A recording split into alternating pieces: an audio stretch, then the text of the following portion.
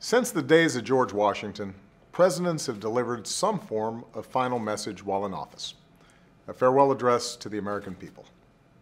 On Tuesday night in Chicago, I'll deliver mine. I chose Chicago not only because it's my hometown, where I met my wife and we started a family, but also because it's really where my career in public service began. The running thread through my career has been the notion that when ordinary people get involved and get engaged and come together in collective effort, things change for the better. That's the belief at the heart of this precious American experiment in self-government. It's what gives work and purpose to each new generation. It's easy to lose sight of that truth in the day-to-day back and forth of Washington or our minute-to-minute news cycles. But remember that America is a story told over a longer time horizon, in fits and starts, punctuated at times by hardship, but ultimately written by generations of citizens who've somehow worked together without fanfare to form a more perfect union. Over the past 8 years, we've added our own new chapter to that story. Together, we've turned an economy that was shrinking and losing jobs into one that's growing and creating jobs, with poverty falling, incomes rising, and wages that have jumped faster over the past few years than at any time in the past 4 decades.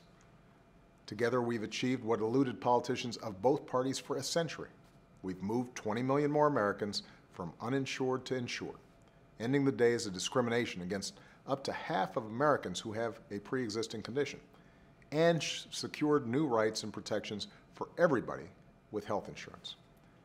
Together, we've brought home most of our brave troops from Iraq and Afghanistan, took bin Laden and thousands of other terrorists off the battlefield for good.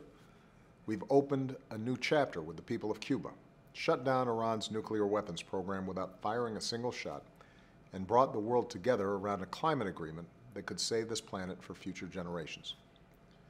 By these measures, and many more, we have made America a better, stronger place for the generation that follows ours. We've run our leg in a long journey of progress, knowing that our work is and will always be unfinished. And that's the imperative of citizenship, the idea that with hard work, people who love their country can change it. That'll be the focus of my farewell to you this Tuesday, and I hope you'll tune in. Thanks, and have a great weekend. Dale a me gusta si te ha gustado este vídeo y suscríbete a este canal.